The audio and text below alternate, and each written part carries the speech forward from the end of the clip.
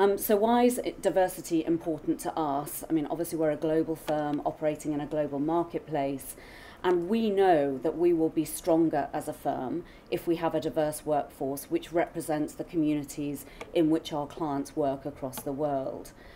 So our sort of key focus areas are growing our junior talent, ensuring that our women progress through our firm at the most senior levels. And in order to do that, we have to make sure that the men understand what the challenges are in making sure that women can progress.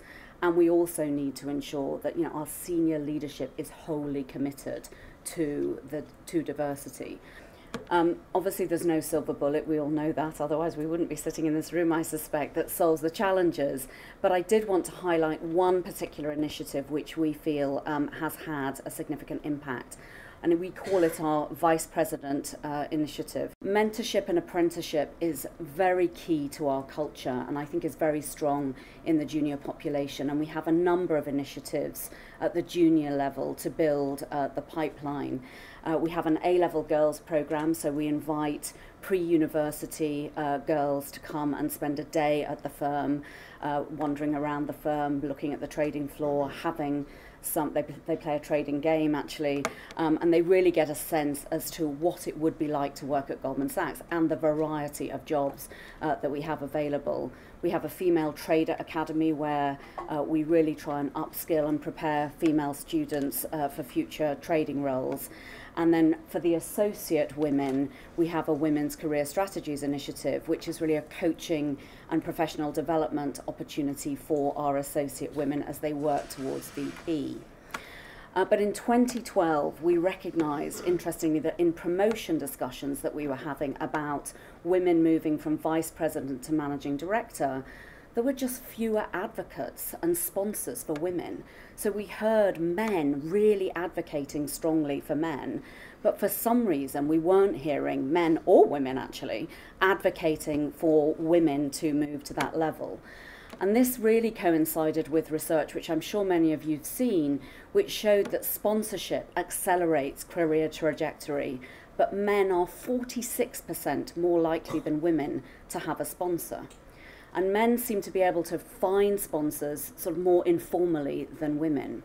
So the sponsorship relationships are initiated with one-to-one meetings between, and so it's a tri-party initiative. So we have somebody in my team in HR who is responsible for the woman who is on the program. We have their manager involved, and then we appoint a senior sponsor, and that senior sponsor is sort of within their kind of management chain, but more senior. So it is somebody who knows what they're doing and who can advocate for them. So what do our results look like? So 91% of the women managing director promotes since 2012 have been participants in this initiative. And we've seen the number of women managing directors grow by 14% since 2012 when the initiative started. We have about 50 vice president women who participate each year, and it's typically those women are promoted in our next cycle. So actually we only promote managing directors every 2 years. So typically women who are in year 1 or year 2 of the initiative then get promoted. I think there were 3 critical success factors. The first was around accountability. So this program was launched by our CEO and has ongoing sort of sponsorship from our existing CEO, Richard Nodder. And he, alongside our diversity committee, really have oversight of all of the participants' progress.